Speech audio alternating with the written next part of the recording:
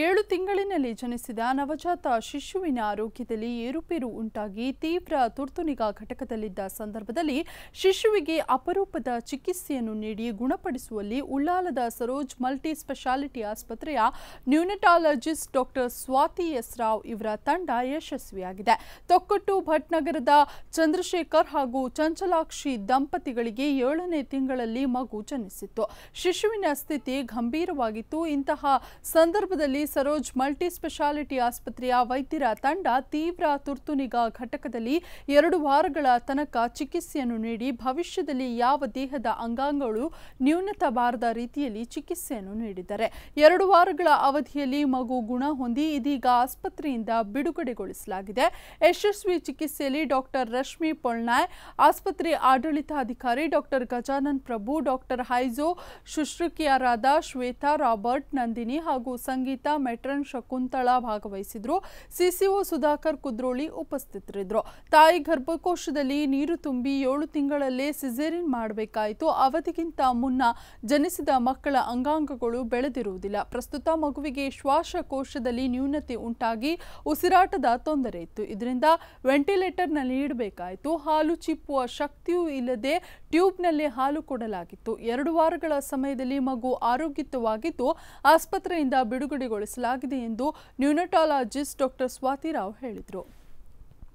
ಒಂದು ಉತ್ತಮವಾದ ಜೀವನಕ್ಕೆ ಈಗ ಒಂದು ದಾರಿ ಮಾಡಿಕೊಟ್ಟಾಗಿದೆ. ಸೊ ಇದೊಂದು ದಿನ ಸರೋಜ್ನ ಒಂದು ಗೋಲ್ಡನ್ ಡೇ ಅಂತ ಹೇಳ್ಬೋದು. ಈ ಕೇಸಿನ ಬಗ್ಗೆ ಇನ್ನೂ ಹೆಚ್ಚಿನ ಮಾಹಿತಿಗಾಗಿ ನಮ್ಮ ನ್ಯೂನಟಾಲಜಿಸ್ಟ್ ಡಾಕ್ಟರ್ ಸ್ವಾತಿ ಎಸ್ ರಾವ್ಗೆ ನಾನು ಹಸ್ತಾಂತರಿಸ್ತೇನೆ. ಇದರ ಬಗ್ಗೆ ಇವರು ಸ್ವಲ್ಪ ಮಾತಾಡಬೇಕಂತ ಕೇಳ್ಕೊಳ್ತೇನೆ. 6 ತಿಂಗಳಿಗೆ ಹುಟ್ಟಬೇಕಾಯಿತು. ತಾಯಿಗೆ ಗರ್ಭಕೋಶ ನೀರು ಹೋಗಿ ಎಮರ್ಜೆನ್ಸಿಯಾಗಿ ಸೆಕ್ಷನ್ ಮಾಡಬೇಕಾಯಿತು, ಸಿಸೇರಿಯನ್ ಸೆಕ್ಷನ್. ಸೊ ಇಂಥ ಅನ್ಅವಾಯ್ಡಬಲ್ ಸಿಚುವೇಶನ್ಸಲ್ಲಿ ನಾವು ಈಗ ಈ ಥರ ಪ್ರೀಟರ್ಮ್ ಮಕ್ಕಳು ಹುಟ್ಟೋದನ್ನು ನಾವು ನೋಡ್ತೀವಿ.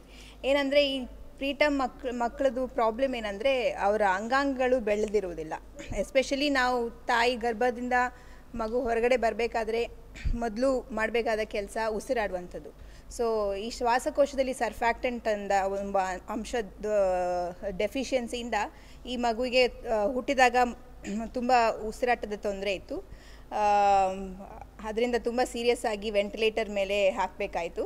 ಸೊ ಫಸ್ಟ್ ಡೇ ನಾವು ಇಲ್ಲಿ ನಮ್ಮ ಒಂದು 5 ಬೆಡೆಡ್ NICU ಇದೆ. ನಮಗೆ ಒಳ್ಳೆಯ ಅಡ್ವಾನ್ಸ್ಡ್ ವೆಂಟಿಲೇಟರ್ಸ್ ಇದೆ ಹಾಗೂ CPAP ಅಂತ ಒಂದು ಸೌಲಭ್ಯ ಇದೆ. ಸೊ ಒಳ್ಳೆ ಟ್ರೈನ್ಡ್ ನರ್ಸಸ್ ಇದ್ದಾರೆ. ಸೊ ಈ ಮಗುವಿಗೆ ಫಸ್ಟ್ 2-3 ದಿವಸ ವೆಂಟಿಲೇಟರ್ ಬೇಕಾಯಿತು. ಆಮೇಲೆ ಸ್ಲೋ ಆಗಿ ಆಕ್ಸಿಜನ್ ಮೇಲೆ ಇತ್ತು. ಆ್ಯಂಡ್ ನಾವು ಈಸ್ ಇನ್ ಸೇಫ್ ಹ್ಯಾಂಡ್ಸ್.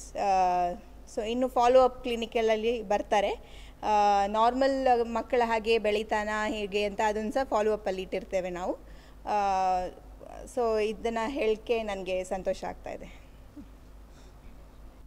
ಚಿಕಿತ್ಸೆ ಇರುವಾಗ ಅಪರೂಪದ ಕೆಲವು ವೈವಿಧ್ಯಮಯ ಕೆಲವು ಇನ್ಸ್ಟ್ರೂಮೆಂಟ್ಸ್ಗಳು ಬೇಕಾಗ್ತವೆ, ಟ್ಯೂಬ್ ಹಾಗೆ ಮಾಡಿ ಅಂತ ಹೇಳಿದರು.